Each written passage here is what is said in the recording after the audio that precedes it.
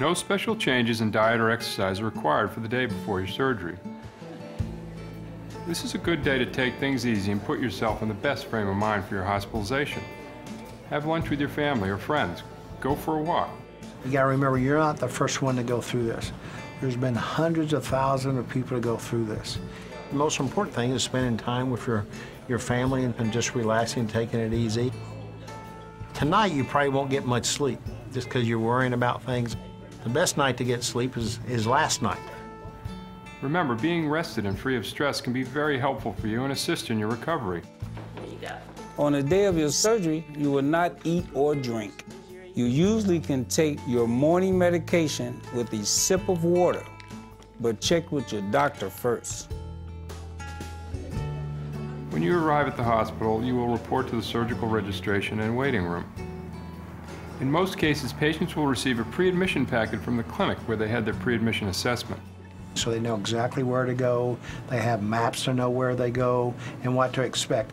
When you get to the hospital, an identification bracelet with your name and the hospital number will be placed on your wrist. Can you tell me your name and date of birth? Your ID should be checked by the healthcare team before providing any procedures or giving you medication. 10, 15, 55. Okay, great. If you have allergies, you will also get an allergy alert bracelet. I'm just going to review what we plan to do today. After I finish, we're going to give you a little feel-good medicine, and the anesthesia team's going to put in the thoracic epidural so that when you wake up, you're nice and comfortable. I'm going to take this fancy magic marker, put a little X here, put my initials. So this is the general area where we're going to be working today.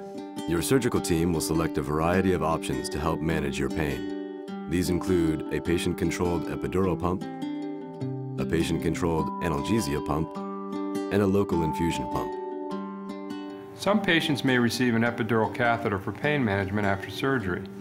This is a small tube placed in your back that distributes numbing medication around the nerves to your chest.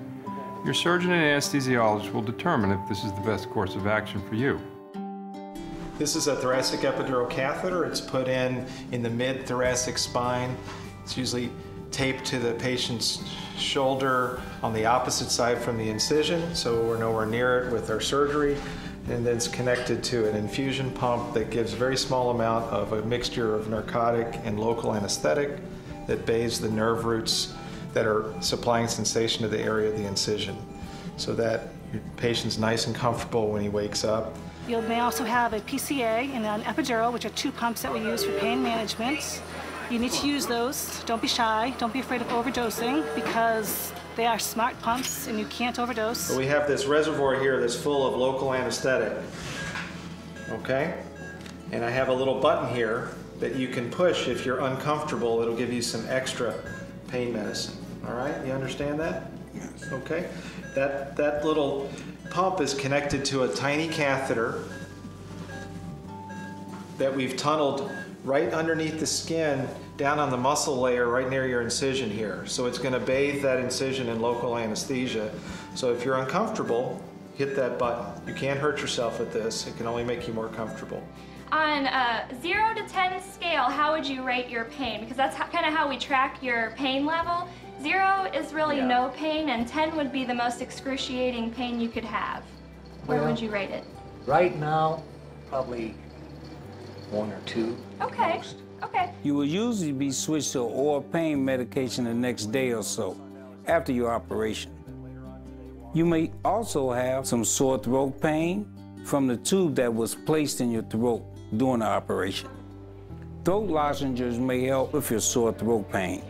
If at any time you have questions about these pre-surgery procedures or the surgery you are about to undergo, please feel free to ask any of the individuals involved in your care. During the surgery, we do put a larger size tube in your throat to help you breathe during the surgery.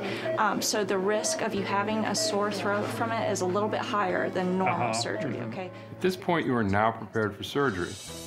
You will be taken to the operating room. Your family will be shown to the appropriate waiting room areas.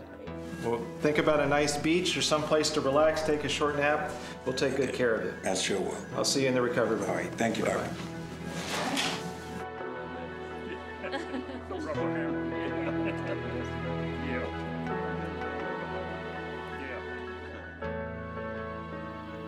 Here, your surgical team will again verify your name, type of surgery, and date of birth. EKG pads will be placed on your chest to assess your heart rate and rhythm.